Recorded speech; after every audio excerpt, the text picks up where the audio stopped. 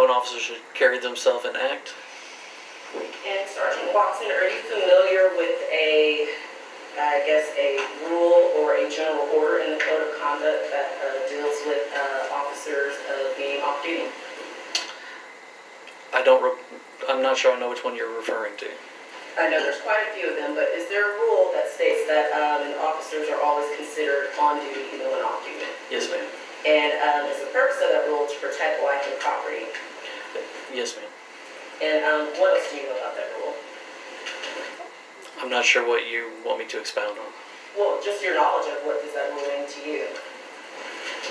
That you always have to carry yourself as professional and conduct your business appropriately. If you're off duty and something occurs, then you have an obligation to call 911, report something that occurs. Are there any different rules saying that, or any different procedures as to, based on training and experience that an officer receives that says if you're off duty, you should act differently than when you're on duty?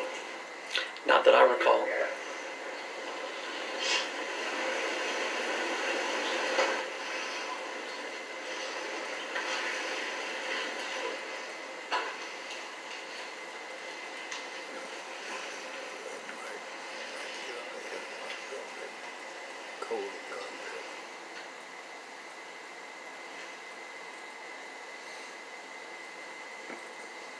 In that professional rules of conduct, it's actually titled Professional Conduct and Personal Bearing. Is that correct in the general orders? Yes, ma'am.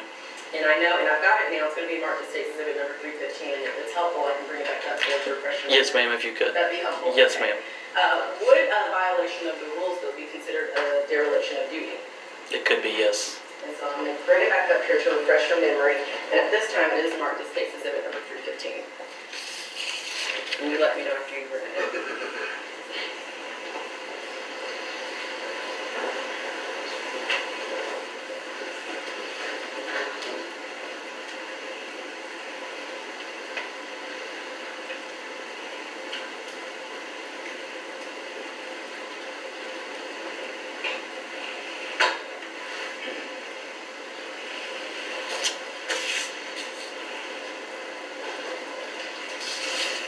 You finished that?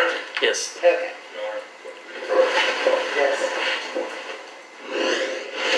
Okay, so while the lawyers approach... Officer who returned home to find a man in what she thought was her apartment. She shot him thinking he's an intruder. She's claiming she made a mistake. How on earth did she get into his apartment? There's just a lot that we don't know yet. But the motive is the problem. This case has caused a lot of protests in the area. What's the key to uncovering the truth